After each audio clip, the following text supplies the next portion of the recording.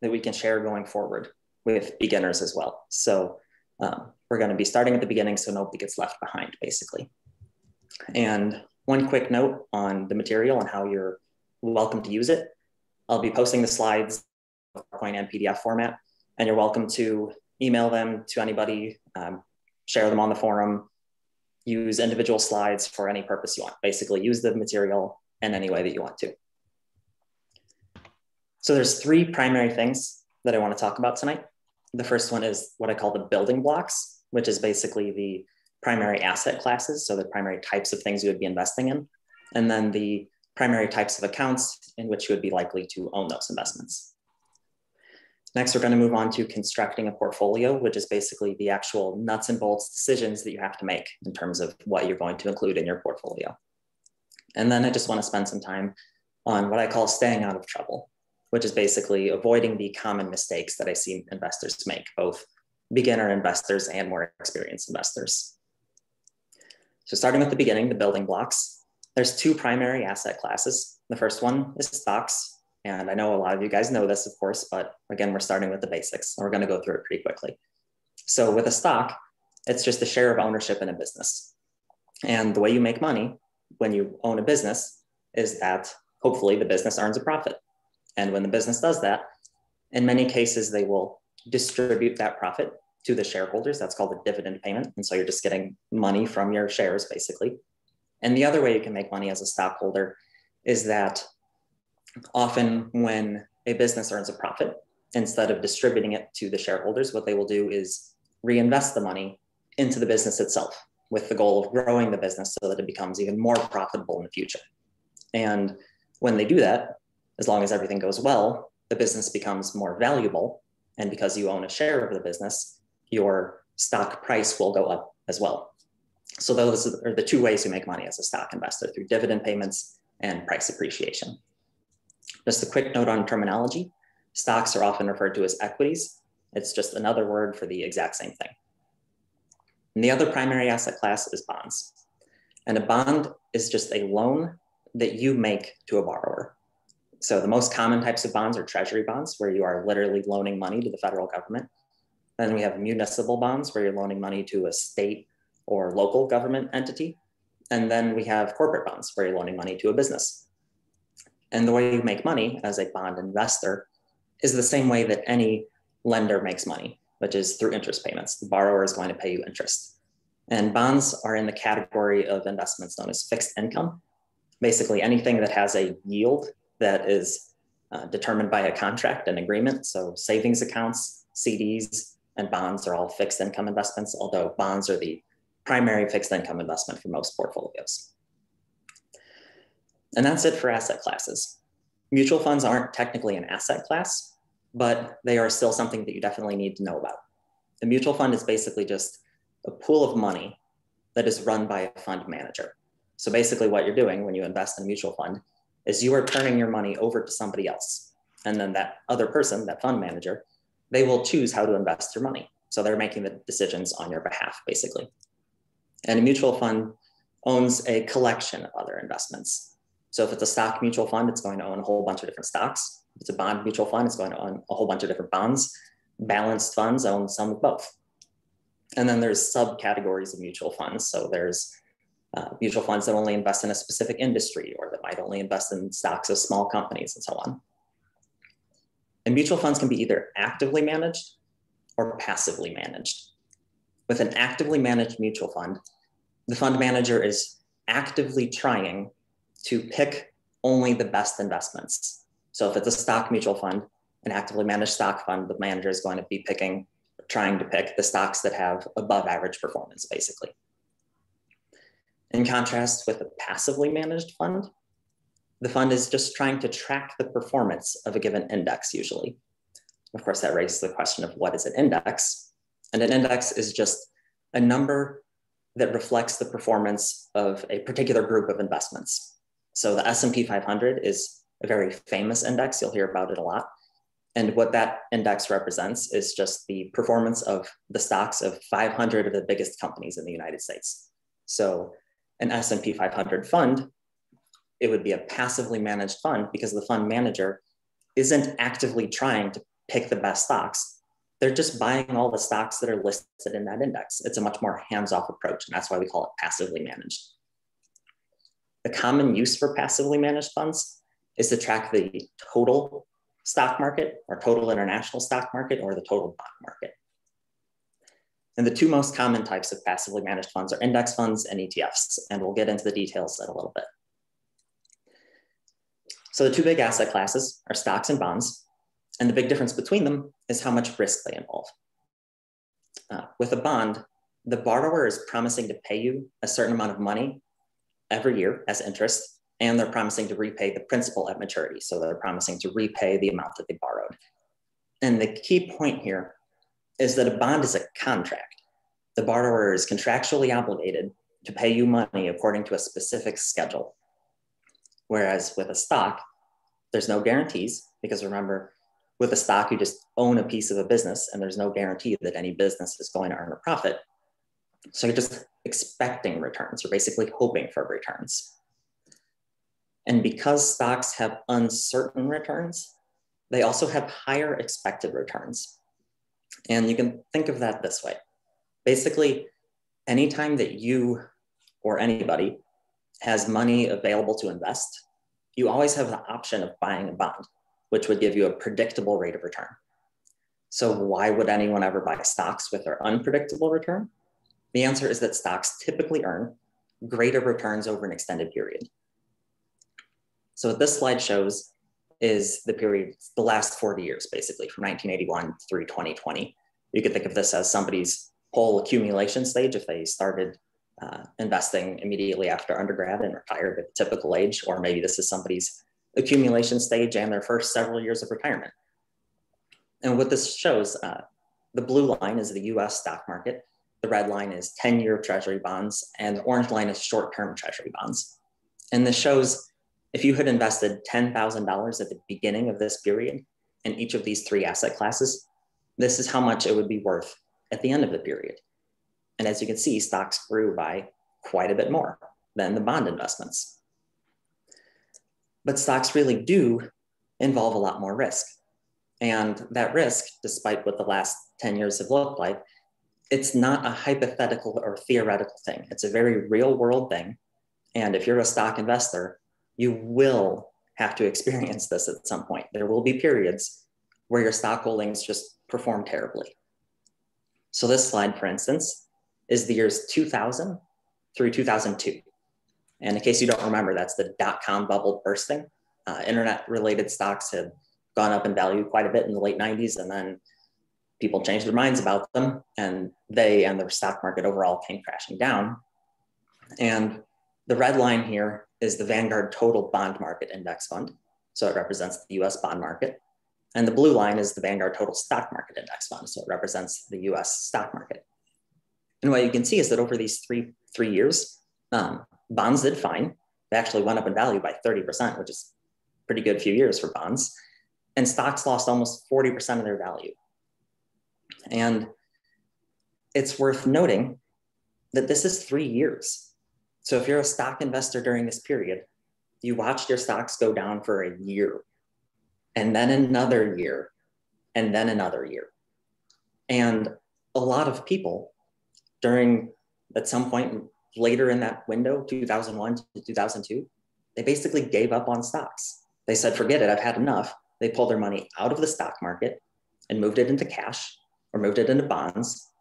And that's unfortunate, because when they did that, what ends up happening is that when the stock market recovers, their portfolios didn't recover because they were left in cash or just bonds. They weren't there invested in stocks when the stock market went back up. And this slide here, it shows the period from October 2007 through February 2009. So this is the global financial crisis. And here, again, the red line is bonds, and you can see that they held their value pretty much. And the blue line is the US stock market, and you can see that it lost about half of its value. And that's the nature of being a stock investor. There are periods like this that you just have to be ready and willing to accept them. People often refer to it as the price of admission for stocks. Basically, you just have to be willing to wait it out so that when the market does come back, your portfolio will come back. And so that's the way that you can earn the greater returns that stocks typically earn over an extended period. And another key point here is that this was the last bear market that we looked at was 3 years. This one was only a year and a half. You don't know when it's actually going on. You don't know how long it's going to last. And you just have to be willing to wait it out, basically. So that's it for the primary asset classes and the differences between them. Moving on to the primary types of accounts. We have taxable accounts, traditional IRAs. An IRA generally stands for individual retirement account. Sometimes it stands for individual retirement annuity or individual retirement arrangement. But the key point is just that these are retirement accounts. Then we have Roth IRAs, 401ks and 403bs, and Roth 401ks and 403bs. And a taxable account is basically anything that isn't one of those other special types of accounts. So a regular savings account is a taxable account. Or if you go to a brokerage firm website and open an account and don't tell them that you want it to be one of those special types of accounts, what you'll have is a taxable account. And we call them taxable because the income that you earn in those accounts is generally taxable. So the interest is taxable. There are some exceptions that's kind of beyond the scope of our discussion right now, but for the most part, you have to pay tax on interest that you earn in the account. Dividends are also taxable, but at a reduced rate. So you're paying a lower tax rate than you would for most types of income. And short-term capital gains are taxable at ordinary income tax rates. A short-term capital gain, a capital gain is when you sell something for more than you paid for it. That's why it's a gain. And in this case, it's a short-term capital gain because it means that you held the asset for 1 year or less before you sold it. And those are taxed at regular tax rates. And then we have long-term capital gains, where in this case, it means that it's long-term because you held the asset for longer than 1 year before selling it. And those are also taxable as income, but they are taxed at a lower rate, just like dividends are. So next, we have the traditional IRA. And with those, there is a limit to how much you can contribute to that type of account every year. For 2021, it's the lesser of your earned income, or $6,000, or $7,000 if you're age 50 up. And with the traditional IRA, in theory, at least the amount that you put into the account is deductible. However, if you have a workplace retirement plan, so a 401k or a 403b, which we'll talk about in a second, then depending on your income level, you might not actually get a deduction for the contributions that you make to the plan. The other big benefit, though, of a traditional IRA is that the money gets to grow tax-free while it stays in the account.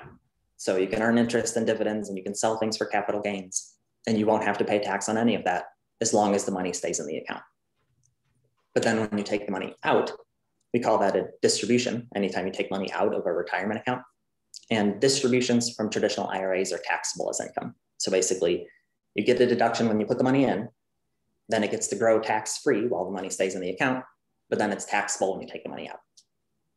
And if you take distributions before age 59 and a half, there can be a 10% penalty. There are various exceptions to that penalty. But the general idea here is that Congress created these accounts so that they would be retirement accounts. And they put this rule in place basically to discourage people from taking money out early.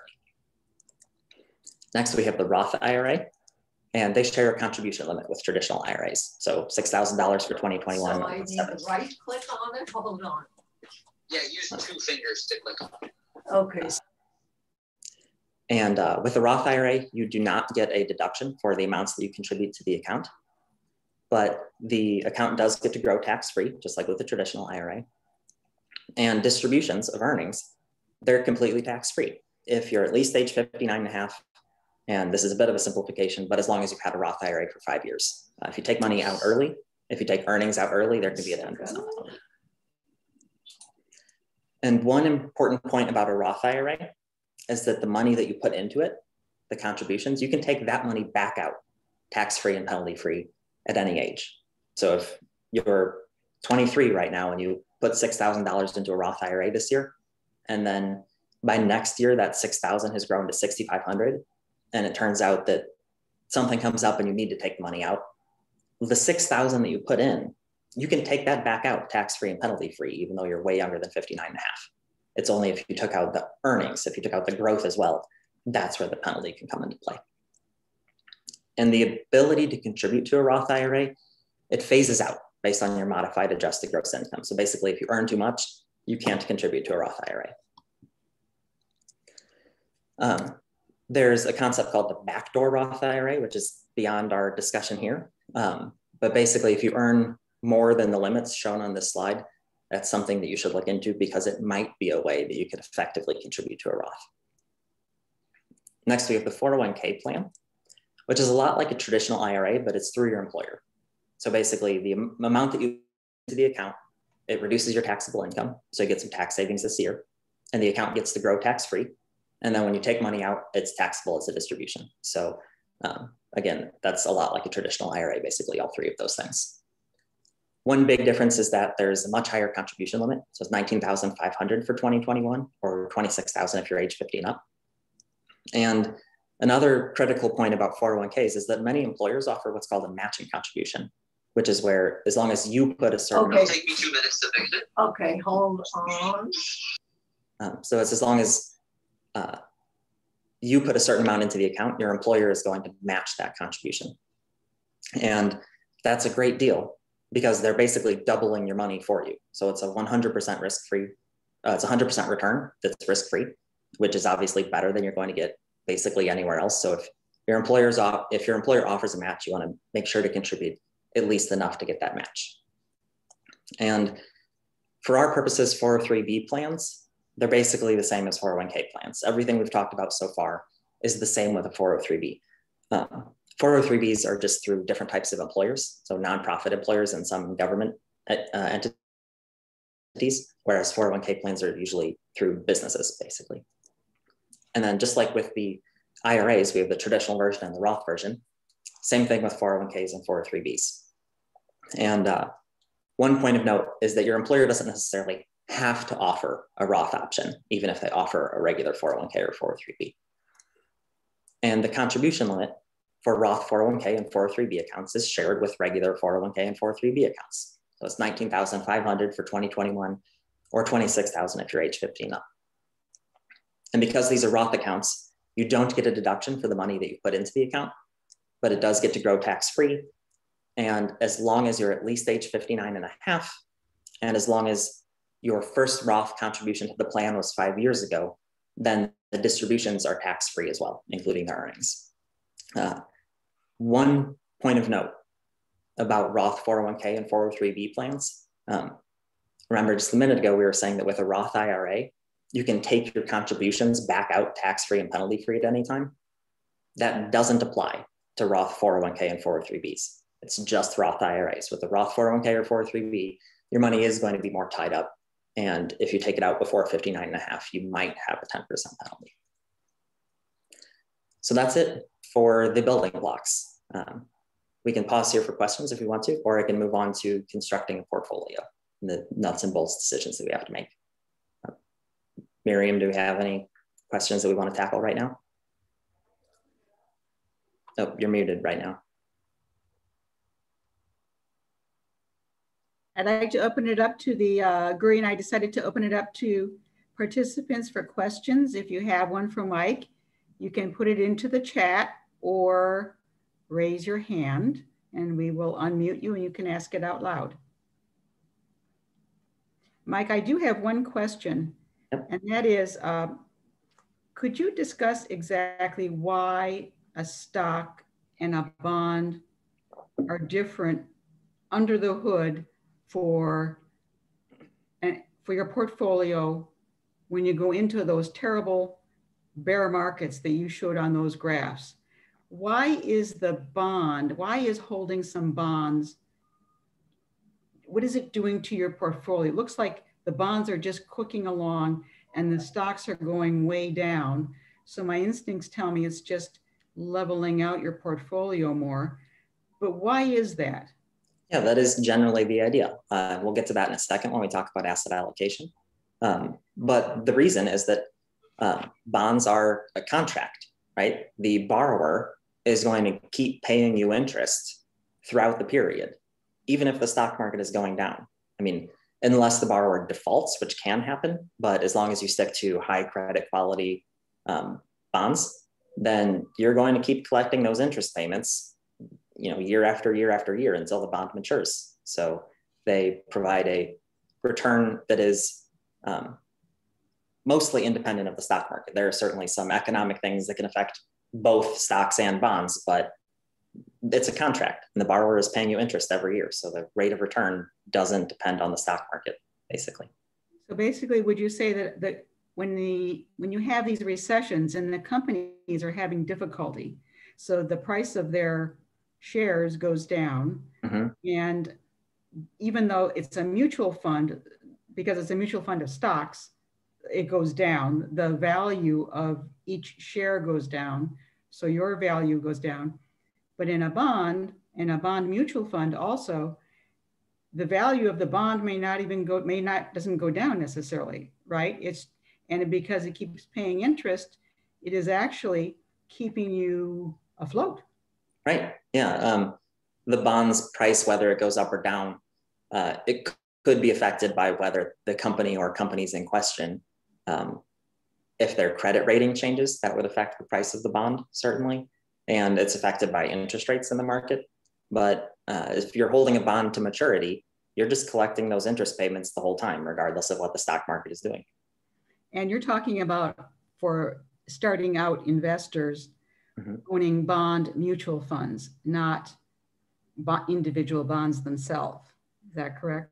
It's true with both, because a mutual fund is owning individual bonds. That's what they are doing. So in either case, you're basically just receiving that interest over time. And the prices of bonds can move up and down based on interest rates and changes in credit rating of the borrowers in question. But those fluctuations tend to be quite a bit less dramatic than with stocks. And the primary part of the return is through interest. And because that's a contract, it's very predictable. Okay. So we did receive a couple of questions. Okay. So one where bond owners are the creditors of the company.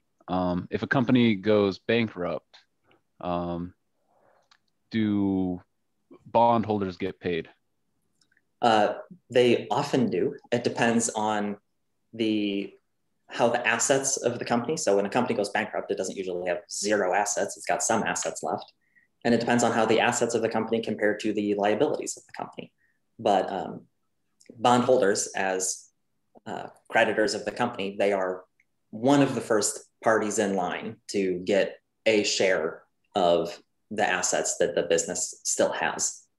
Whereas stockholders are basically the end of the line. If a company is going bankrupt, stockholders are usually getting nothing.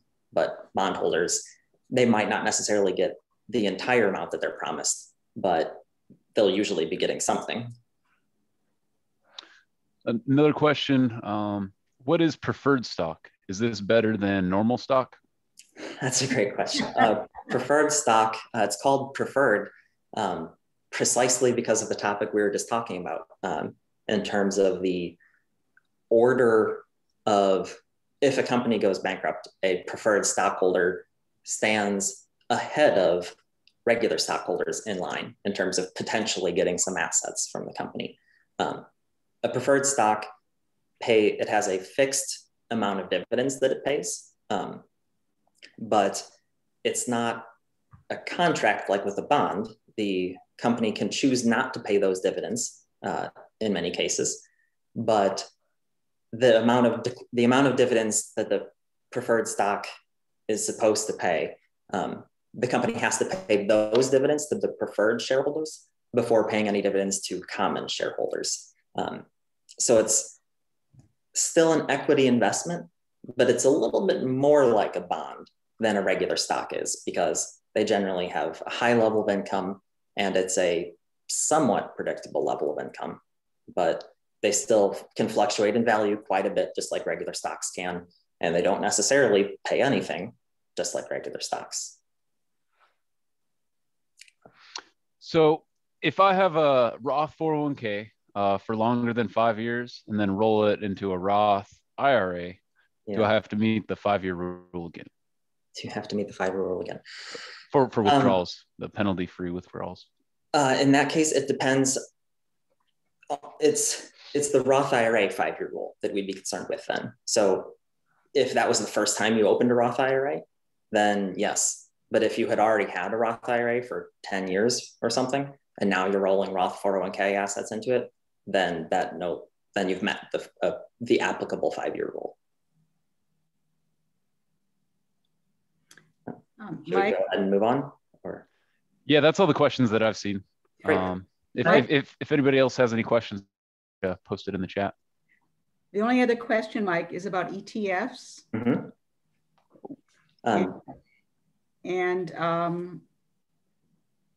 Is there a preference, ETFs or mutual funds? Yeah, we're going to talk about that in just a second. Oh, okay. Okay. So I had a quick question before you move on, Mike. You spoke about how interest is taxed at a higher rate than dividends. Mm-hmm. Is it marginally more, or is it, or dividends, much more favorable? Can you elaborate on that? Sure. Depending on your income level, dividends sometimes are taxed at a 0% rate. So dividends can be, that would be, quite different, 0% as opposed to the tax bracket that you're in. However, as your income level goes up, your taxable income level, dividends will be taxed at a higher rate. But no matter your income level, dividends are going to be taxed at a lower rate than regular ordinary interest income. But the difference between the two, it's not a fixed percentage. So sometimes it's a big difference, sometimes it's a smaller difference. Great. Thanks. And we did receive one more question. If you hold a bond to maturity, you're not affected by the price of the bond. How does this work with a bond fund that does not have a maturity date? Ooh, that's getting into something called the duration is what we're interested in. So the price of a bond is moving up and down based on changes in market interest rates. And the duration of the bond fund is going to tell you how sensitive the price of that bond fund will be to changes in interest rates. Basically, it's a rough calculation, but for instance, if a bond fund has a 6-year average duration and interest rates go up by 1%, then the price of the bond fund would go down by about 6%. So the average duration times the change in interest rates. And so the longer the duration of the bond fund, the more volatility you're going to experience in its value over time as interest rates move up and down. Can we go ahead? Yep. All right. So constructing a portfolio, you're going to have to decide whether you want to use individual stocks and bonds or mutual funds. If you are going to use mutual funds, you need to decide whether they should be actively managed or passively managed. And you need to figure out what asset allocation you want to use. So the big question there is how much in stocks and how much in bonds. So first question, individual stocks and bonds or mutual funds? And the answer, don't bother picking individual stocks. The reason for this is that the expectations for a company, they are already priced into the company's stock price. That's a complicated sounding thing. Basically what it means is that a stock's performance is not a function of how profitable the company turns out to be. It's a function of how profitable the company is as compared to what the market expected. A lot of people think that you just have to pick a profitable company to pick a winning stock. So they look and say, Amazon, Google, those are profitable companies. So surely those will be winning stocks going forward, but it's not that simple because to pick above average stocks, you don't just have to identify profitable companies. You have to identify companies that turn out to be more profitable than the market expected them to be. And that's tricky because the market is on average pretty darn smart. It's made up of a lot of professional investors. And that's who you're competing against when you're picking individual stocks. Because every time you make a transaction, if you're buying, there's somebody on the other side of the transaction. There's somebody selling by definition. And if you're selling, there's somebody buying. And the way it works is that most of the transactions in the market are done by the parties that control the most dollars. So most of the time, the people you're competing against here are hedge fund managers, mutual fund managers, pension fund managers, and so on. And so you're competing against people who are probably at least as qualified as you are, and they probably spend more time doing this than you do. And they probably have access to information that you don't have access to because their company probably has full-time analysts providing them information, or they're buying research from other companies that you probably aren't paying for. So it's a competition where the odds are really not in your favor. And when you use individual stocks, you're increasing the risk of your portfolio. Because if you use a mutual fund, it's really easy to pick a mutual fund that owns hundreds or thousands of stocks. Whereas if you pick individual stocks, you're probably not going to buy several hundred of them. You're probably only going to buy a handful. And so you're less diversified. And because of who you're competing against, you're not increasing your expected returns at all. So this is using individual stocks as a decision where you're increasing your risk without an increase in expected return, which is generally something that we want to avoid. If you're taking on more risk, you only want to do that because you're going to be getting higher expected returns. So most people should be using mutual funds rather than individual stocks. And then that leads us to the question of whether they should be actively managed or passively managed. And remember, with an actively managed fund, the goal is for the manager to pick investments that are above average, right? And so we could ask, how often are active managed funds able to actually do that? And as it turns out, the answer is not very often. Most actively managed funds perform worse than their passively managed counterparts. For instance, Morningstar put out a study that looked at the 20-year period ending in December of last year. And they asked, in each of these different categories of mutual funds, what percentage of actively managed funds both A, survived through the period, so they didn't get shut down by the fund manager, and B, they outperformed the average passive fund in that category. And turns out for US large cap blend funds, so that's actively managed funds that invest in large companies, there's only 12.8% succeeded. For large cap value funds, it was 16.8%, 11.3% for large cap growth funds, 8.7% for mid cap funds, 29.6% for small cap funds. So that's better, but still way below, 50%, much worse odds of, you're much less likely to succeed than to fail. And 14.6% for foreign large cap blend funds. And then on the fixed income side, 9.7% for intermediate term core bond funds. So basically, your odds of success with an actively managed fund, your odds of outperforming the average passively managed fund, they're terrible, to put it frankly. They're really quite bad. Another way to look at it is you could say, within a given category of mutual fund, so international stock funds, for instance, what would be the best way to pick a fund that is likely to be a top performer? And this is what Morningstar's Russell Kinnell, he's their director of manager research, here's what he had to say. This is from a 2016 article. He said, the expense ratio is the most proven predictor of future fund returns. We find that it's a dependable predictor when we run the data. That's also what academics, fund companies, and of course, Jack Bogle find when they run the data. Again, this is from a 2016 article before he passed away. So he's talking about expense ratios here. And the expense ratio is what the fund manager charges to run the fund. And with an actively managed fund, the expense ratios are higher because they're paying analysts. Basically, they're paying people to do all this research to try to pick the best stocks and best bonds. And with a passively managed fund, they're just buying all the investments that are listed on the given index. So it's a much more hands-off thing, and you can do it with a lot less labor, basically. It's less expensive to do. So passively managed funds have lower expense ratios. And from the article that the previous quote came from, what Russell Kinnell did is he sorted funds into quintiles by expense ratio. And he asked for each mutual fund, what is the likelihood that that fund would survive and be a better than average performer? And basically, what you can see here is that the more expensive the fund, the lower the likelihood. It was a 62% chance of success for the cheapest quintile of funds, then 48% for the next cheapest quintile, then 39, then 30, then 20. So basically, as the funds get more expensive, the less likely they are to be top performers. And the least expensive funds tend to be passively managed funds. So they're the most likely top performers.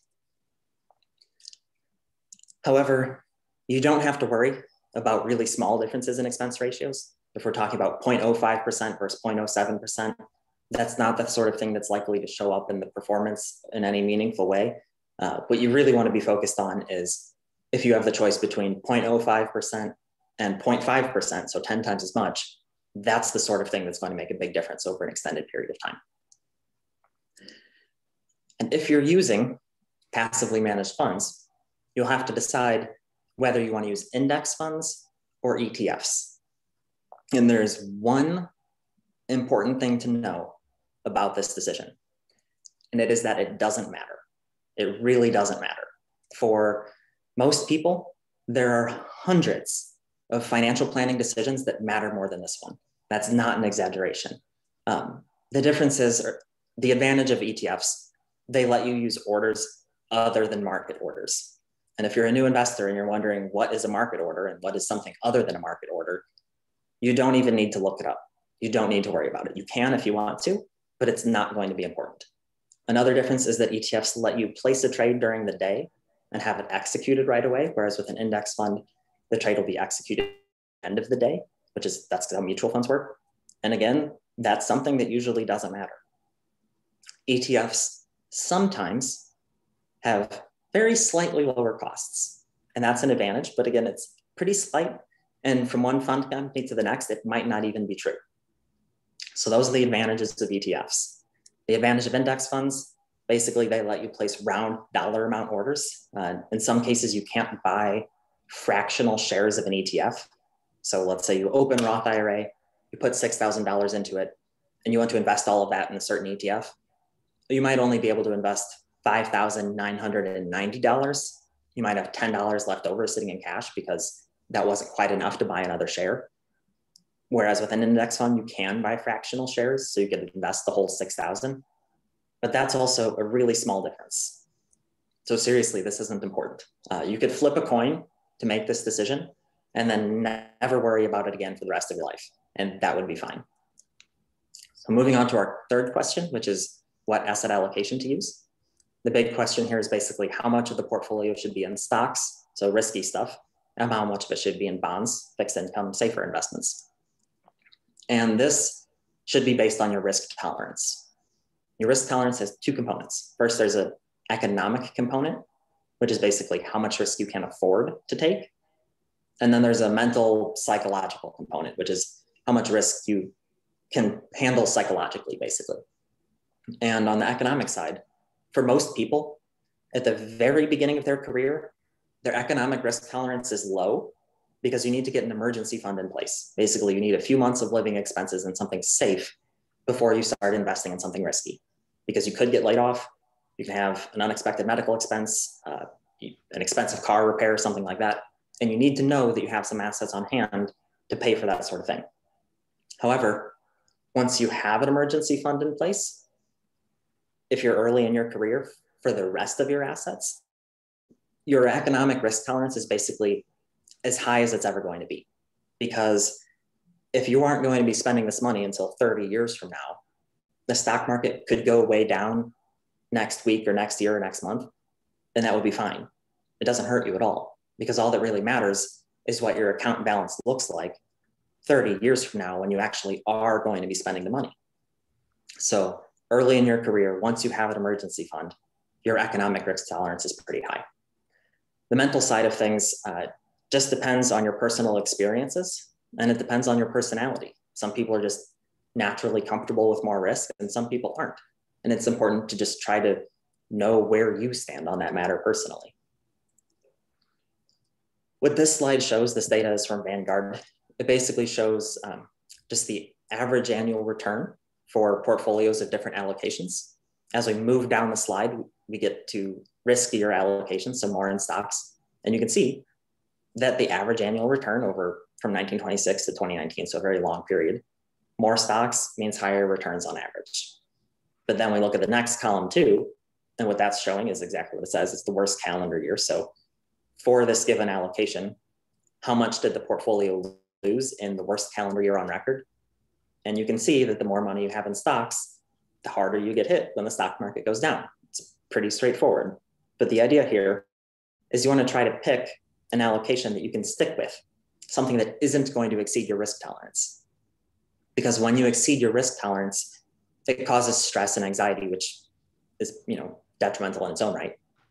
But then it can have very negative financial consequences also, because just like we talked about when we were looking at a couple of bear markets earlier, if the market goes down and you start to panic, you realize you've exceeded your risk tolerance, you're absolutely not comfortable with the losses you're feeling in your portfolio right now, and you take your money out of the market, well, then when the market goes back up, your portfolio does go up along with it. You're sitting there in cash.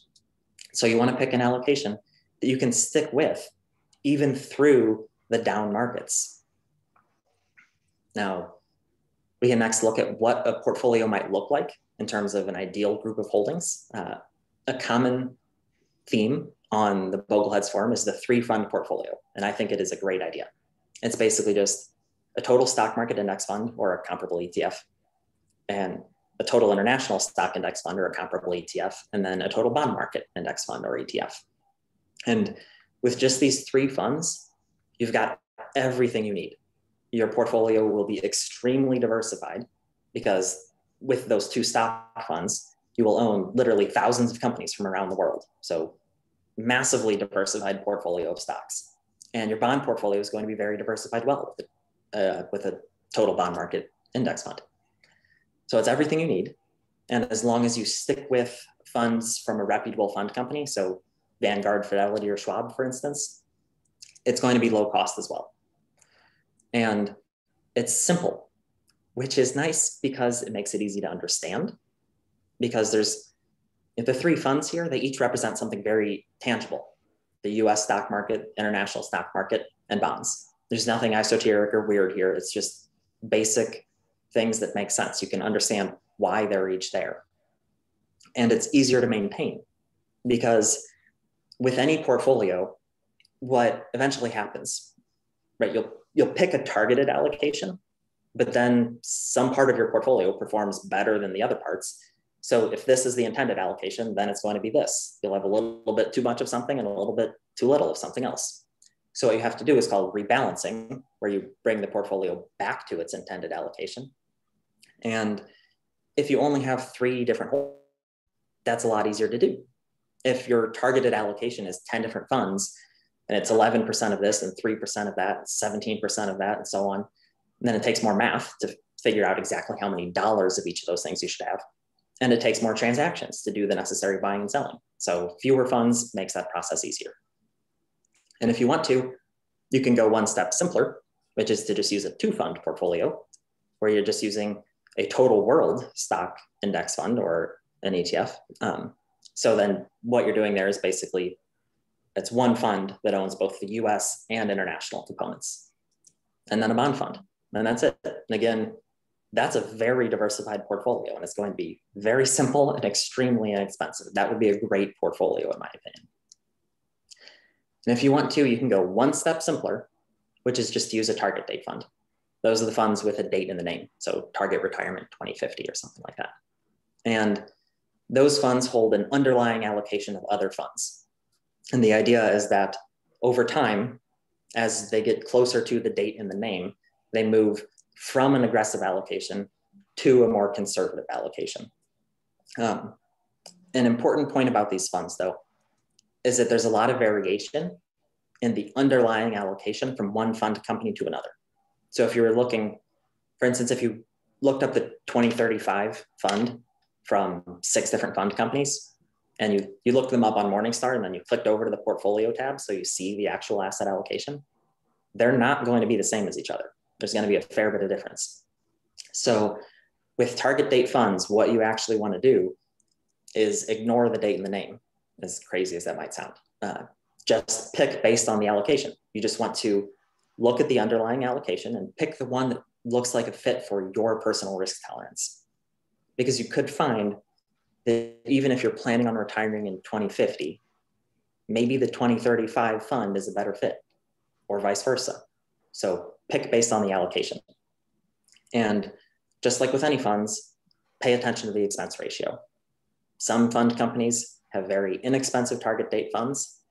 Some companies have expensive ones. So If you can get a lower expense ratio, your target date fund is likely to be a better performer than if you have a high expense ratio.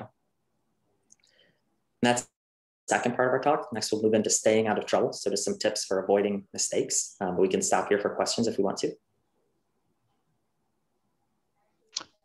Sure, we have a few questions here. The first question we received, can you talk about 30-year Treasury bond yields, and why is that a hot topic nowadays? Gosh, I don't honestly know why that's a hot topic nowadays, because you know what? I don't pay super close attention to nominal interest rates. I pay much more attention to inflation-adjusted interest rates. Sorry, can't help you. And why are those important? Why are those important? Because it's always real returns that matter, inflation-adjusted returns. Go back a few decades to when I was a youngin', and we had extremely high nominal interest rates, but we also had very high inflation. So in real terms, bond investors weren't actually doing any better. And if you're looking at after-tax numbers, bond investors were not doing very well at all, because the whole nominal return gets taxed. And so it's real returns that always matter. And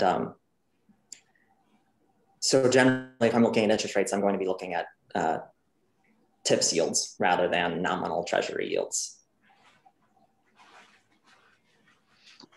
All right, next question. Do mutual funds or ETFs report performance net of expenses? Yes, they should both be reporting performance net of expenses. So if they do, if two index funds report the same or similar performance and have the same or similar accuracy in tracking whatever index that they follow, but with different expense ratios, why bother? Why bother picking? Well, if two mutual funds, you've got two index funds in the same category, and if you plot them both on a chart and they look like they're basically identical, they probably are. And you probably don't need to work one as opposed to the other. Either one's probably going to be a perfectly fine choice. Okay, let's see. Do I need a separate emergency fund if I have an invested taxable account that I can access when I need to? Well, I mean, that taxable account might be your emergency fund. You need to know that you have assets on hand that you can get to in the case of an emergency. Of course, as your portfolio grows, yes, absolutely. Just the bond part of your portfolio is your emergency fund, and that's absolutely fine. All right, in reference to the 3-fund portfolio you were discussing earlier, do we need an international bond fund? No, you don't.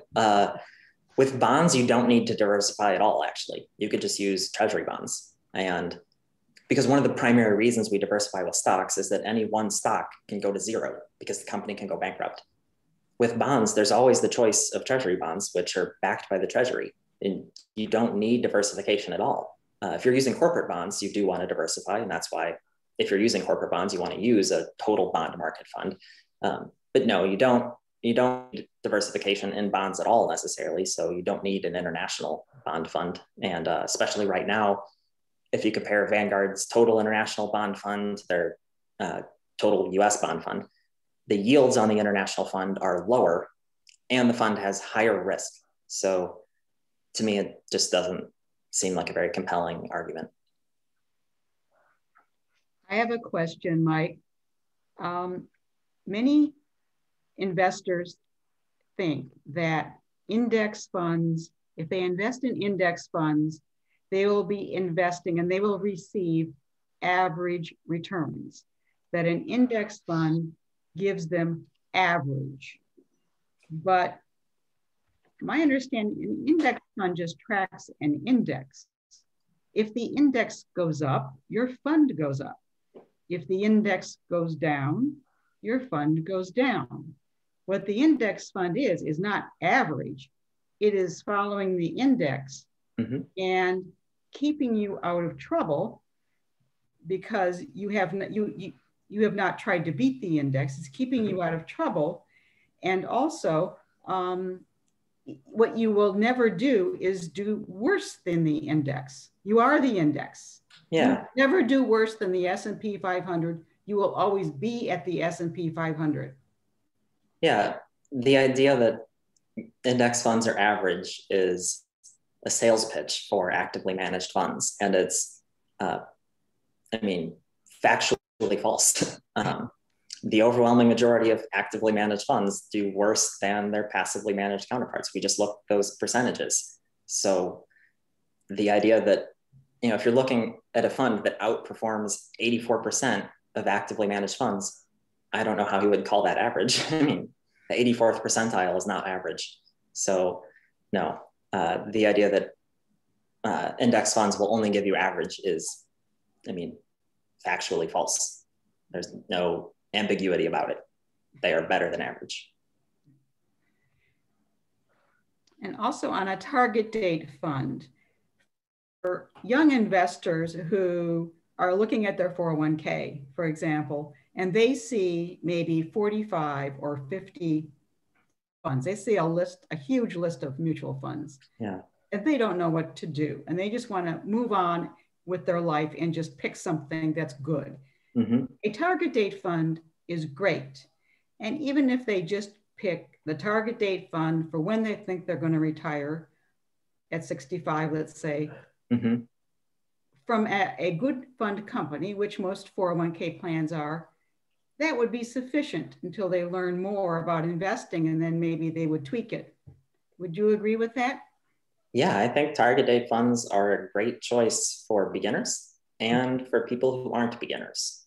I think target date funds are a very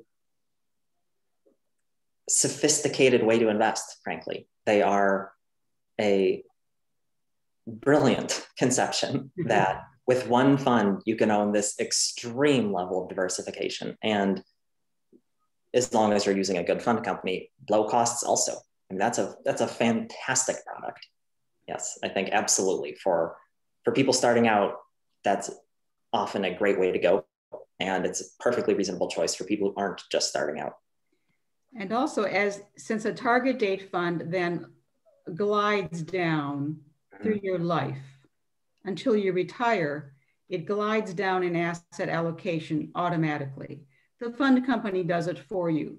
Mm-hmm. You don't have to decide, well, now that I'm 40 years old, I think I should be 70% bonds, or should I be 20? Instead of making those decisions, if you really just want to invest it and not look at and not worry about it, the target date fund will take you into a more conservative asset allocation when you retire.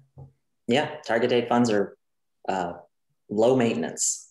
They're not entirely hands-off, because you should still check it every once in a while to make sure it still owns the things that you hope that it owns, but they're very low maintenance. That's great.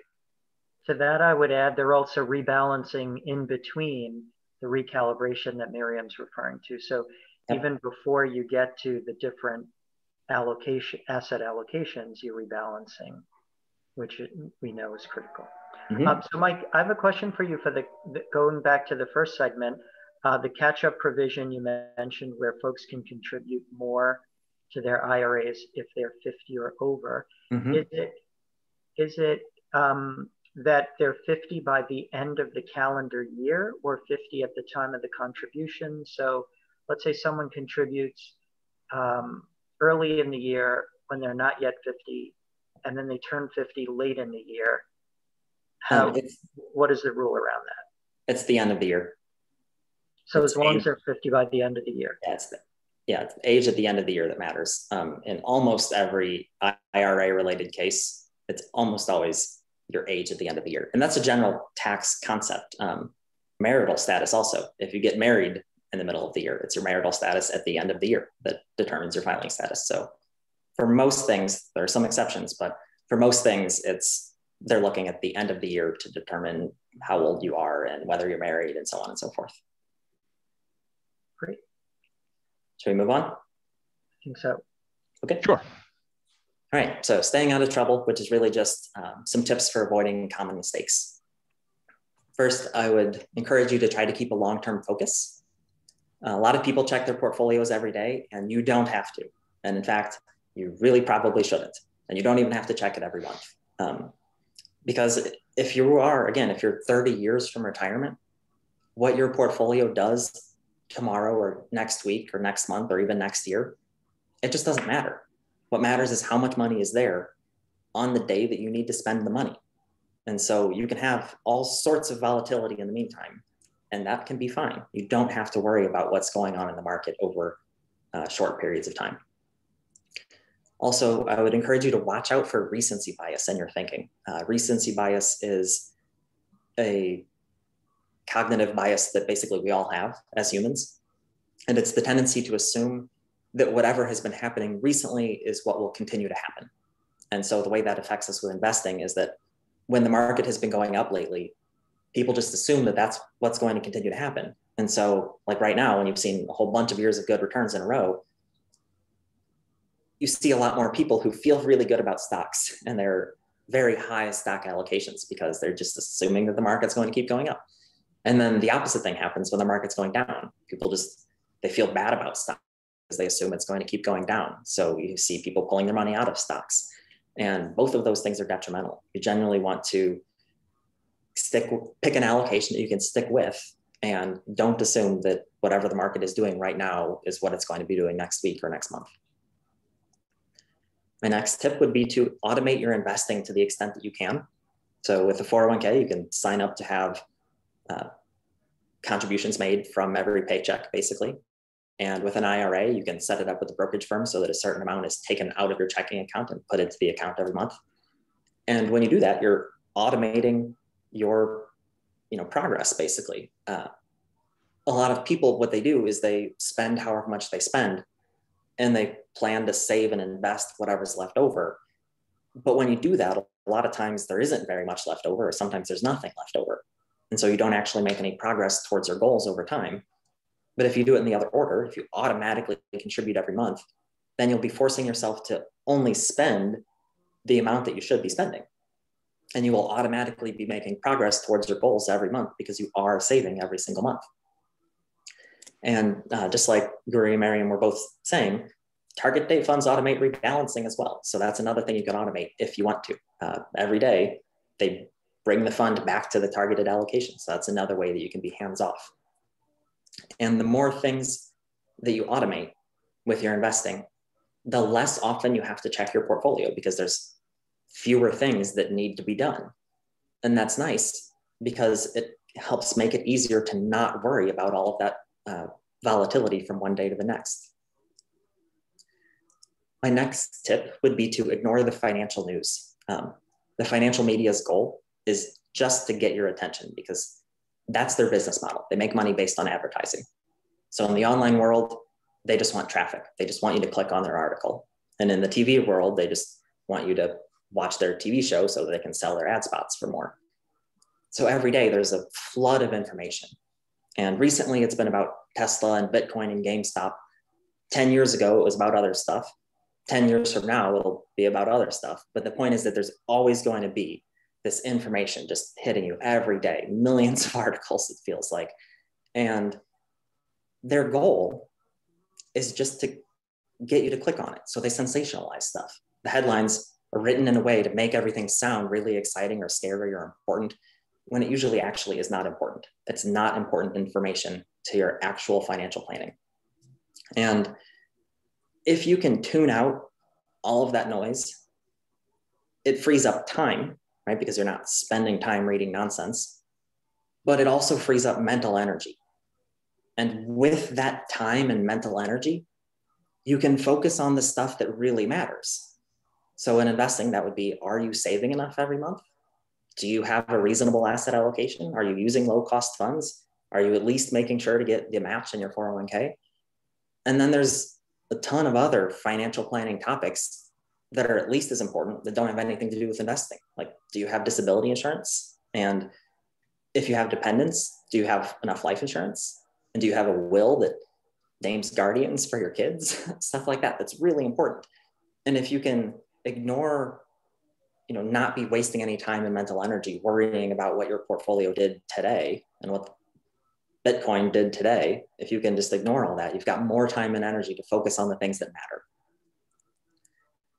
And my last tip would just be to point out that there's no perfect portfolio. There's no perfect asset allocation except in hindsight.